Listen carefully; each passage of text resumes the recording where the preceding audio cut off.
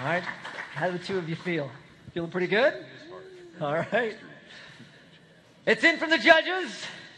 Our 2012 So You Still Think You Can Speak grand champion is... Nice. Keep it going.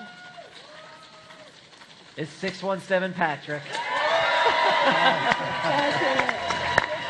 Put your hands together for Patrick! And I had a remarkable experience last year when I saw Patrick O'Malley at the National Speakers Association conference. Well, he won the Rising Star Professional Speaking Competition in front of 1,000 professional speakers, and I thought he was quite extraordinary. I really enjoyed learning from him as a speaker, and I think you will too. If you're thinking of booking a speaker for your next meeting, Patrick will do a wonderful job for you, and you'll be very happy that you did. Our second grand finalist, he's had 10 minutes to prepare on the world champion ostrich racer, I believe. But help me welcome back to the stage none other than 617 Patrick.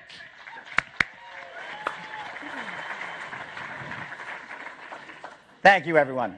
I stand in front of you with the proud title, World's Best Ostrich Jockey. And there are lessons to be learned from my path that you could also learn in your path. If you want to be a great speaker, a lot of the lessons that I learned along the way may help you.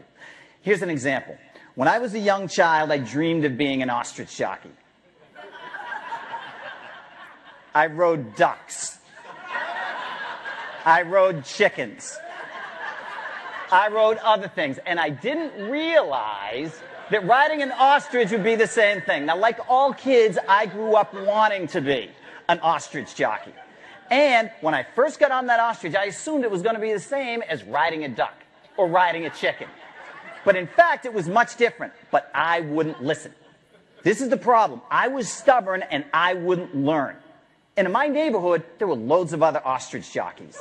And I should have learned from those other ostrich jockeys, but I was too stubborn. So when I got on an ostrich, I assumed that I'd just take my belt or a string and put it around its neck, and I would ride. But that's not the way that you would ride an ostrich. So I would fall off. And I kept falling off until I broke through that stubbornness, and I finally said, I'm going to try to learn from other people. So I tried to learn from the other people around me who told me that when I ride an ostrich, I should ride him by the wings, because that's the best way to control him. And I learned speed. But then I had to learn to do turns. For instance, at the International Championships, at the Indy 500, right around the street, you have to take the big left turn. Now, you don't have to take a lot of them, but you have to take that left, and you have to learn how to take that left. I didn't know how to do it, so I kept slamming into the wall with my ostriches until I learned from the other people that are around me. And they taught me that the way to steer an ostrich was by the neck.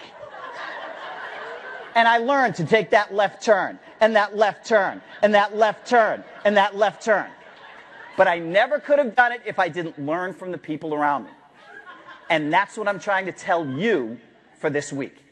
You have an unbelievable opportunity to learn from the rock stars in your business.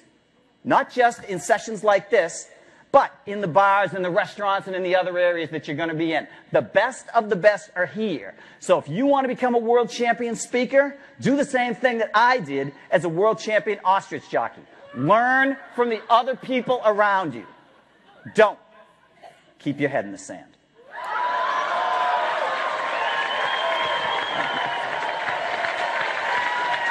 Stay here, stay here, stay here. Oh, all right.